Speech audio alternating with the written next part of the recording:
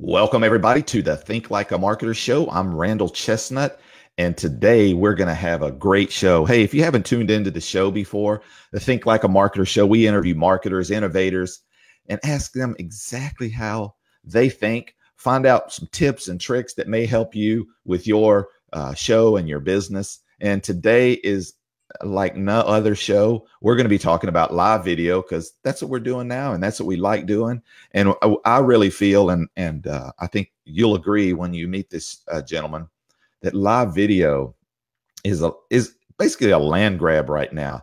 It's here recently due to Facebook mainly, but not just Facebook. Live video has been democratized. It used to be if you wanted to be on television, you had to go to a television show, had lots of money, pitch your idea, and then be insulted and kicked to the curb and say no thank you. Where now it's like, I don't need to ask anyone.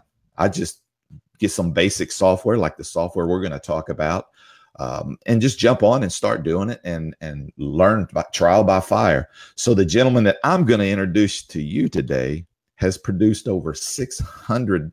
I'm sure it's way more than that by the time that we have him come on. At least it'll be 601 by the time we have him come on today. This gentleman has founded an amazing segment in video or live video streaming. It's called Live Video Hub. And I want to have Mr. Stephen Henley come on, or Healy. I'm sorry. I always... we had this discussion before. I had a guest on before, and his name was spelled Richard, and you would think that that's Richard, but he said no, it's Richard. So I want to welcome to the show Mr. Richard Healy. Richard, hey, thank you for coming on today and sharing such, there's just such a cornucopia of knowledge, and that's going to be my largest word for the year. Right. Okay. Cornucopia. Yeah, that's quite a word. Randall, first of all, thank you for inviting me onto the show. I'm honored to be here, and I'm looking forward to talking about live video and everything related to that. So, thank you. Yeah. So, Richard and I, we met inside of actually. All right. I'm sorry. I said Richard. Stephen. You did. Yeah. Okay. This is live. We're good. See what happens with this live stuff. You get caught up with names and you get tongue tied. So I met Stephen in the Be Live group, and I just enjoyed watching you. You're interacting. You have a lot of knowledge, especially when it revolves around this software. So, from my understanding, you actually work directly with Be Live, or at least help manage their video group. Is that true? Yeah, I manage the Live Video Hub on behalf of Be Live. So it's the Be Live TV Live Video Hub, which is quite a mouthful.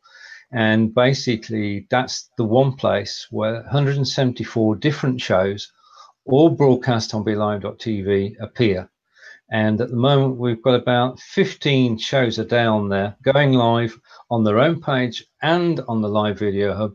And it's the equivalent of a TV channel, because you can go to the Live Video Hub, you can see that day's shows, you can set reminders for the shows. When the shows go live, you can get involved, as people can today, by making comments, and you can like the shows and promote. And what we're about is actually promoting the 174 shows that are actually on the hub. So it's a TV channel, but it's Be Live TV channel. Hey, I gotta confess something. Okay. So I brought you on because you have a British accent, and we all know that people take someone with a British accent more seriously than somebody who has a Texas accent like me. So I apologize for that. It works the other way around too, I do assure you. It's basically the one thing you do need, which when you're going to go live, is you've got to get the voice right. You've got to get your voice right. You've got to make sure that people can understand what you're saying, not to rush, take your time, and have, I think we both agree, have a decent microphone. That's the starting point, is to have a decent microphone. Because when you go live, at first you can use your computer with its inbuilt camera and microphone, but you want to improve the sound before you improve anything else. So an external microphone, unless you happen to be on a Mac, which is a good microphone, an external microphone actually can help not just you, but the audience as well. Right. Yeah. we were chatting prior to coming on, and you had asked me, why I got into live, video streaming. I mean, I just love it myself. I happen to be a highly social individual, but I know there are a lot of people out there now with social media, and it's being so noisy that there's a lot of creative people out there.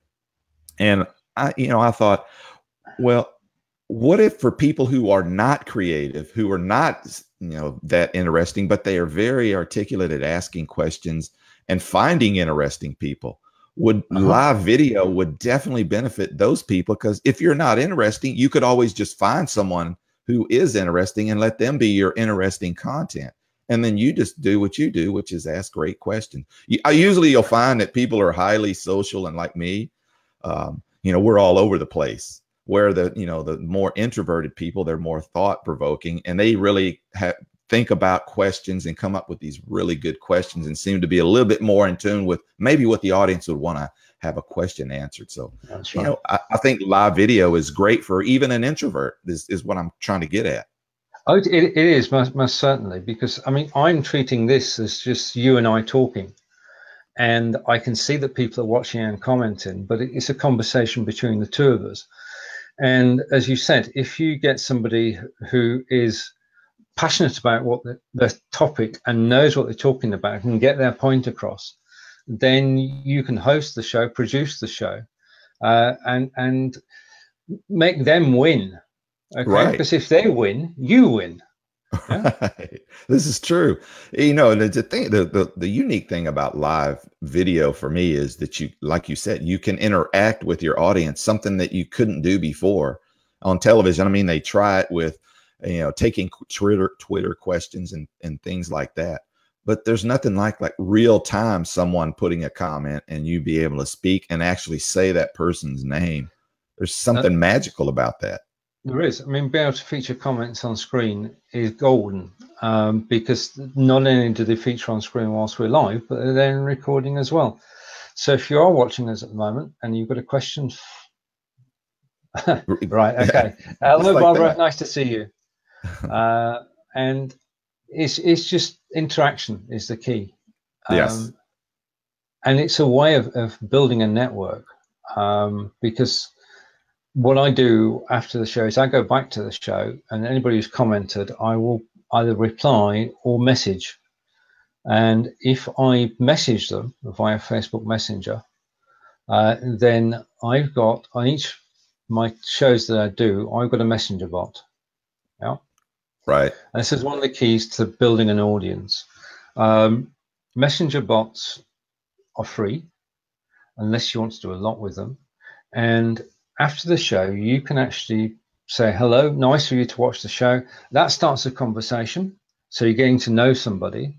Then you can say, do you mind if I tell you when my next show is?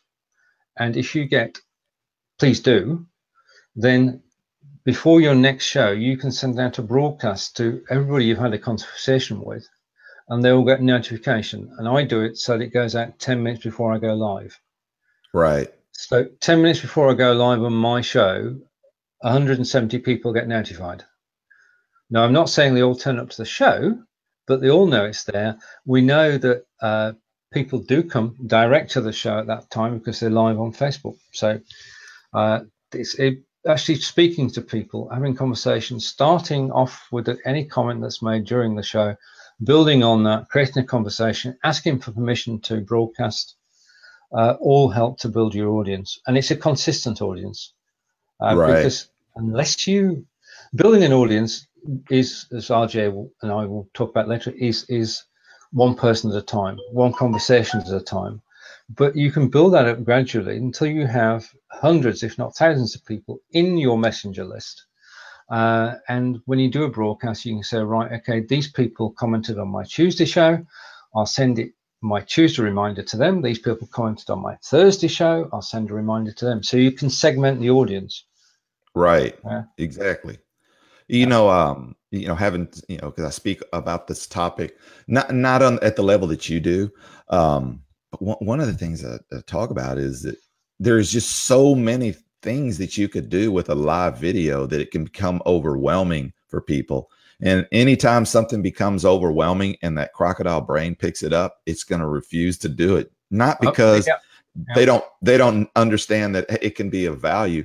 It just becomes like overwhelming and a lot of work, and they don't want to do it. Like you were saying, there's all this pre-show stuff that you can do to help build your audience, like set up your chat bots to alert people that the show's coming.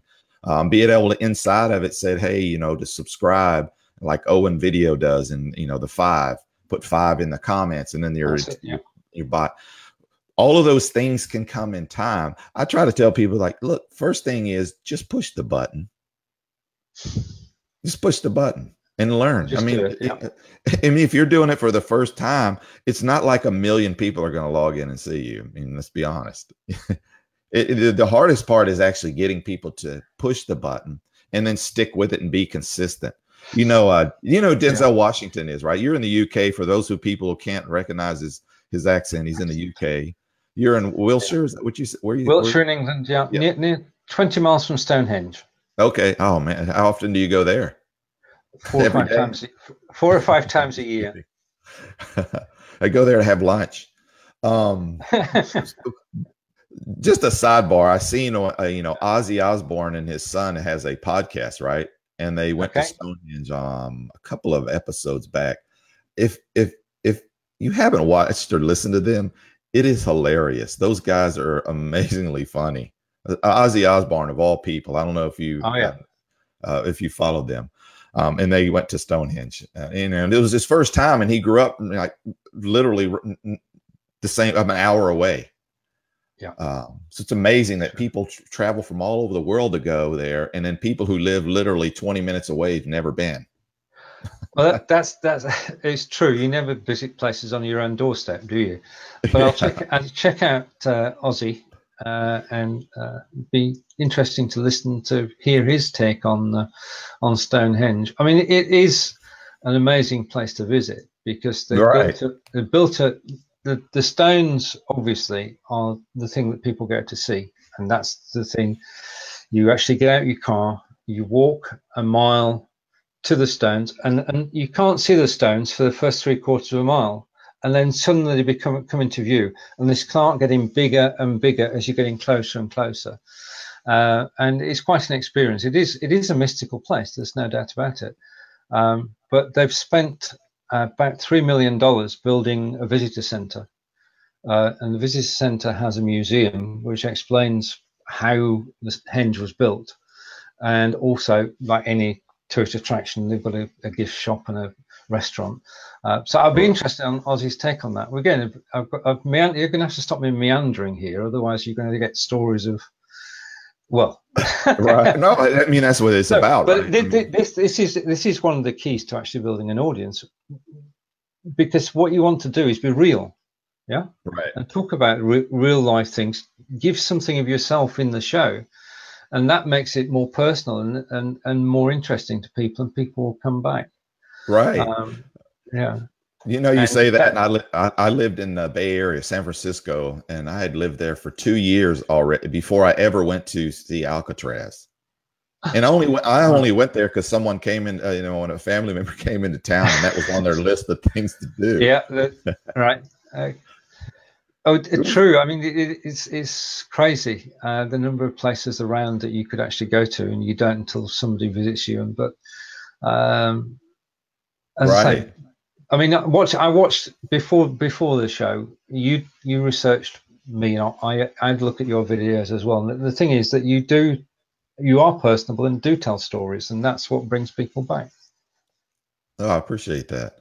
So, I wanted to talk a little bit about, because this is really where the value can come in for me included, because I'm nowhere near the amount of shows that you've helped produce and people that you've worked with. And you one of the first people to actually have a course on Udemy about live video, right? I was fortunate in timing. I brought my course out in March 2017, and basically it's everything you want to know about live streaming and how to use BeLive, and the additional facilities that you can use as well before the show, during the show, and after the show. So Right. it's an encyclopedia of live broadcasting. And then I got together with Tina Shang in May of last year, and we started an organization called Be Live in 5. And we've got a Udemy course which is free to anybody who's new to Be Live. And that at the moment has got about 4,700 students. So yes, Be Live is something that I've been heavily invested in for quite a while now. Right. So, we talked a little bit about Live Video Hub, but I wanted to give you a little bit more of a runway to kind of walk us through. I'm someone who's brand new, coming on, and I want to produce a show. I wouldn't be on Be Live if I didn't think right now it was the easiest, best way for someone to actually produce a show. So you kind of walk someone through who's new, who's considering it. What some tips on what you think they should do? Right. In terms of starting a show, it started on Be Live, as Randall says. That's the easiest place to get started. Now, as Randall said earlier, when you start broadcasting, nobody's going to see you. You can do what you like for your first couple of shows. You can practice. If you want to practice privately, start a private Facebook group, go in there and just broadcast just you, and get yourself comfortable on camera so that the lighting's right, your microphone's right. Everything should be as you want it to be, and you're comfortable on camera. Invite a friend into the group, and a friend who will be critical, but not overly critical, and then invite them on camera so you know what it feels like to be two people on camera. Then invite more friends into the group until eventually you've got about 20 people in there, so that when you go live, you've got an audience watching you. But this is private. Nobody outside your group of friends can see it. And then you suddenly decide, right, okay, I'm going to go onto the big stage. I'm going to go live on my Facebook profile or my page. And you go live, but you've already got 20 friends who know that you can do it. And they all come along and cheer you on. So if I was to do it all over again, I would take that approach. Then the next thing is that what you want to do then is to actually encourage your friends to share your show. Because every time they share your show, you're reaching a new audience, an audience that they've created of their friends. And the more shares that you can gently persuade people to do, the better. That's getting started then. And as I'm doing today, one of the bestest things you can do once you've got your sea legs and you know how to broadcast is to be a guest on someone else's show. Because that's basically because I'm sat here today, all I have to do is talk. Randall is the one who's controlling everything that's going on here today. He's doing 2 or 3 jobs at the same time. I can just talk. If you're a guest on somebody's show, it's the easiest thing to do because you've learnt your craft the hard way through going live on your own and going live with friends. But now you can come and be a guest on your show. You can reach out to another audience, and that's the way to do it. So this is why it's important. I know that later today, Jeff Adams is going to be a guest on Cheryl's show, and you find come to that. But that's how you build up, and then you've got to start the mechanics of what do you do. Right. And this is changing all the time because Facebook keep changing things, and you get caught in the middle. Once a day, you say, right, I'm going to go live. I'm going to share it into these groups, and then it got more complicated. Right. So at that stage, you've not spent a penny other than on Be Live. You've got your friends involved. You've got a show on the road, and you've got your friends watching. They've told their friends, and therefore you're increasing your audience. Now it's your turn to do some of the legwork. Yeah. What I started to do is I go live half an hour before the show. Now I can go live on Facebook on my own profile. I can go live as I did today on Periscope and reach out to an audience on Periscope and Twitter. Mix it up. Don't go to the same place every week because people get fed up with that. But you can go live on several different networks over the course of every month, and that gets the word out as well. Right. Now, of course, I'm not the only one doing this. You're doing this too. So how do you promote the shows that you're doing at the moment? Myself? Hmm. Yes. Oh yeah, I do Facebook stories, Instagram stories. I post them events. Occasionally, you can run an ad, paid ad if you want it to really drive an audience, at least seeing that you're going to have a show. For me, it's getting my sea legs, so to speak. Yeah. Just doing like learning what is the best way for me in my style of, Yeah. there's people who like they have to have a checklist, and I certainly I'm learning now how difficult it is to actually interview people. I see why Oprah Winfrey made so much money. It seems like it would be super easy to just sit down and ask someone questions, but it's the questions that you ask that make or break a show. And then how you do your introduction and your interaction with the person and being able to have chemistry with that person immediately. That is a talent that you can cultivate, but it's not like you said, it's super easy. If somebody called me right now and said, "Hey, I want to have you on the show," I'm like, sure. Because all I have to do is answer questions. I mean, people get so nervous about getting on a show and they're the person being interviewed. I'm like, why? Can you not answer questions? I mean, how hard is that? One of the ways I do that is basically when I've got a guest on the show, I say to them, can you give me 3 questions to start the show? And that's 3 questions that they've chosen, they know the answer to. And therefore, when the show starts, you go through those 3 questions. And then this is the key. This is what is needed to do a show like the shows Randall's doing, is you've got to listen. You've got to listen as a show host. You've got to listen more than you talk, because what you're actually watching for and listening for is your next question, and your next question is in something that your guest is saying. Yeah, and that's the skill which can be learned, to be able to pick on what somebody's saying and run with it. Yeah, so you've got to be on your feet. If you've got to think on your feet and you're actually listening to somebody, you're looking for hooks that you can pick up on. And once you've got a couple of those hooks stored away, then the conversation starts to flow, because you're doing it. When you're doing it smoothly. You're not looking down at a notepad or anything. You're actually just carrying on a conversation. Right. For me, I was a flight attendant for 12 years. So you learn how to communicate with people from all over the world about random topics. So that was definitely helpful in, like you said, listening, just having the ability to pick up something and go, wow, would the audience want to know more about that? And because, we've all watched, a debate or someone on television and you go, ask them this, and they don't end up asking them. And that's another reason what makes live so great. If that was you have the ability to put in there to actually ask the person the question that the interviewer did not ask. Indeed. That's totally true. And that's the part of the magic, the interactive part of it. The other thing I think is, if you can model yourself on somebody, not totally, but I have a hero, and that hero, he's called Michael Parkinson, and he's a UK chat show host from the 70s and 80s. And if you go to YouTube and you check out Parkinson Ali, you'll see an interview he did, or he's done several interviews with Muhammad Ali, and you could see how it was structured and how it worked.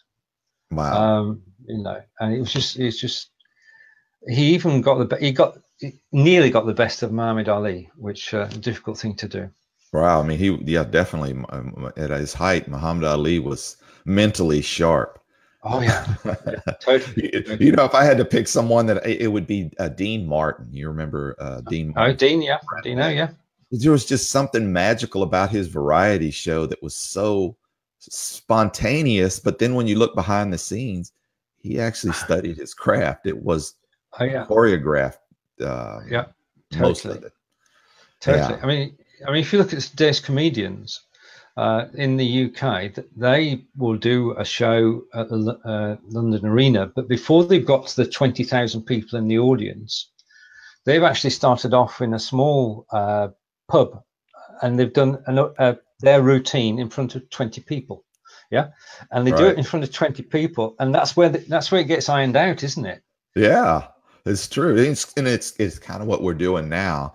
You know, you hear this a lot about people who, you know, eventually get big. You know, Gary Vaynerchuk talked about this before. It's like he actually did a time lapse of when he had the wine library, and he was shooting his videos about wine, and he would show on the screen like 1, you know, 2, and it was like building up his audience, and it would show year 2, you know, 55 people watching, and then they had this like trajectory that just shot up, and there were literally thousands of people. And you know, it's like there is no overnight success. Not even a lottery winner is an overnight success. No, you've got to work at it, and you've got to try and build a team. Right. Now, that's true. This is key. Networking is key, because we live in an age where people are being social on Facebook, and you can get to know them. You can broadcast with them, and I enjoy going live one person, but it's much more fun when there's 2 of you, because first of all, you've only got to speak half the time. That's the first benefit. You don't have to speak for the full length of the show. And the other thing is as well, with a co-host, you can bounce off each other. Right. And you become friends over a period of time. I mean, I've got a show which goes out on Thursdays, and it's 4 of us. And it's called Blabbing for Britain. And it goes out at 4 a.m. Central. So you're not going to catch it. I know you're not going to catch it. But we do show number 143 this week. Oh, wow. Congratulations. Over that period of nearly 3 years now, you get to know each other. And you can just you can come up on set, as it were, and you can just talk from the get-go. And that's the magic of live, bringing people together. Yeah. Are you familiar with Andrew and Pete? They're in the UK, the content creators. I am. Yes. I don't know them. I'm not. I've watched 1 or 2 of their shows. Yeah, I have them on. I have them on the show next week. Oh, brilliant! Yeah, I mean they've got a chemistry. Yeah, they do. I was, you know, when you said that, I was like, man, they do. When I met them a few years back at Social Media Marketing World in San Diego, and it was just a treat spending time with them, and you know, just their dynamic was amazing. You know, it's like Johnny Carson and Ed McMahon's. You know, the Rat Pack. We talked about them. That the chemistry that all of those guys had. There's just something magical when you can get a group of people like that together. Totally. I mean, because you feel like you're a part of their conversation, like you are sitting with the fellas and talking shop. So I can't let you go without asking you some questions about the UK, because it's just fun. Okay, that's fine. We talked about, you know, I lived out there in Great Yarmouth, and you grew up on Benny Hill, and Monty Python was probably one of my all-time favorites. Do you have a favorite Monty Python film? The Holy Grail. It's got to be. Yeah, it's got to be. Any favorite scene? All of them. Yeah. The phrase, not me. Yeah, not me. Yeah, I think that my favorite. They're all the same. Not me. Yeah, not me. If I had to go with one, it would be when the Roman soldiers were, you know, stoning or crucifixion. Do you remember that scene? Yeah. How about the Queen? We are fortunate. We're one of the few countries that has a monarch, and she has done well. First of all, she was born into it. She had no choice. Yep. But having said that, she, over the last 60 odd years, has actually worked hard on behalf of the country. She's a good ambassador for the country. And I think you've got a situation where the monarchy will stay in the UK, and we are, on the whole, grateful for it. It's not just, it's important. It's a daily part of our lives. Your thoughts on the Queen? Because I'm going I to tell do, I you. do. I have some. So I was there for the Silver Jubilee. Um, 78. Yeah. Yep, in '78 we were there. We were at the parade, and my sisters and I we actually had, and I have them. We were we were given by the Queen 3 cups, 3 mugs that she gave to us. We were in the parade procession. Oh wow. Unfortunately, we don't have pictures of that, but we do have the mugs, and I do have the memories. And then Memories. Yeah. as I got a little older, I always thought that the Queen was a little stuffy. Like, why? And where's her husband, by the way, right? And it wasn't until this year when I watched the movie The Crown, or the series The Crown on Netflix, Yeah. that I have a newfound respect and appreciate. I just fell in love with her. Yes. And the scene in the movie. If people out there if you like Netflix, I recommend that you watch The Crown, and you'll get a better understanding. First, how much her husband loved her. I mean, he gave up his seat to be king. I think it was of Spain. Was it Spain? Greece. Greece. Yes, Greece. Yeah. Yeah. To marry her. So that's one thing. And then that he had to accept the role that he had to be behind, because he's not of royal blood, at least not in the sense of the monarch. That's right. I mean, he's consort. He's one step behind the Queen. Yeah. It's always going to be the Queen who leads. Yeah, and that was it. There was a scene when she finds out that her father had died, and she's on the plane, and she's going to have to go out and meet the. I guess she was in Africa, I believe, when she found out her father had died, and she had flew back, and they were going to introduce her as the Queen, and I don't know what they call the gentleman who basically manages her, but when she was the Queen, she had a person, and then the King had a person. Well, whoever that king, whatever that name is, you may know. When he took over, he basically fired that other guy and says, now I'm in charge because she's the Queen. Yes. And he asked her, he said, what shall we refer to you as? And she's like, excuse me? She goes, yes, you're the Queen. What should we call you? He goes, I think her name's Mary, right? She goes, well, Elizabeth, Queen Elizabeth it is. And he's going to go out to introduce her. And she grabs her husband's hand to go walk out. And he cuts them off, and it says, no, you have to walk behind her. Yeah. Like, wow, that was a powerful scene. If you get to see the movie, you really really get a sense of tradition. And then there's a scene where her and Winston Churchill was really good. So we can go a long way. So that's my thought on the Queen. And when originally I thought she's such this stuffy, boring, where's her husband? That thought. And I'm sure I'm not the only person who felt like that. But,